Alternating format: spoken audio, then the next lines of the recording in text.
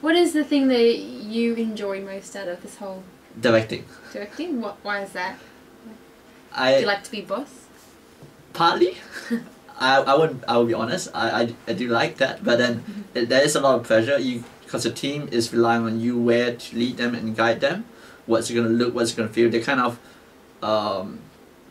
you get to have extra crew hands and legs and limbs and to help you put your vision together.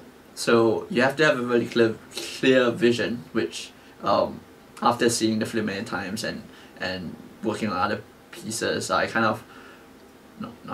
was pretty clear on what I wanted to look like. Yeah, I think you were very clear on what you wanted it to look like. Yeah.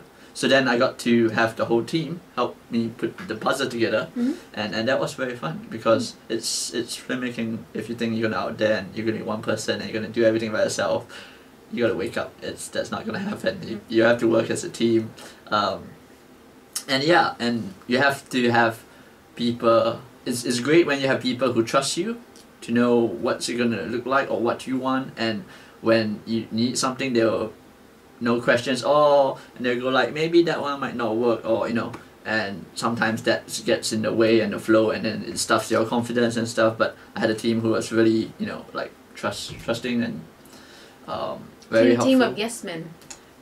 Exactly. Yeah. Cool. Wish I could clone a few more of them. I just touched your orange. It's okay. What's that? Where's that? Okay. Yeah. So I enjoy directing. I enjoy camera work too. I enjoy what else? Camera work. Editing. I enjoy editing a lot because you get to tell a story.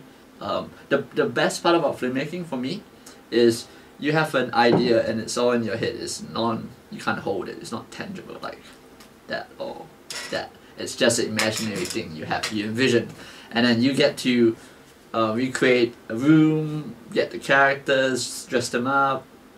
Quite fun. Just to set up and color it, paint it, and you start being the artist and you start painting all these stuff going on, and then slowly the image gets clearer and clearer, and it comes to life, and then we capture it on film or video, and we get to share that with people, and that's the most exciting part for me, because if you take a step back, it's for me that process of the camera.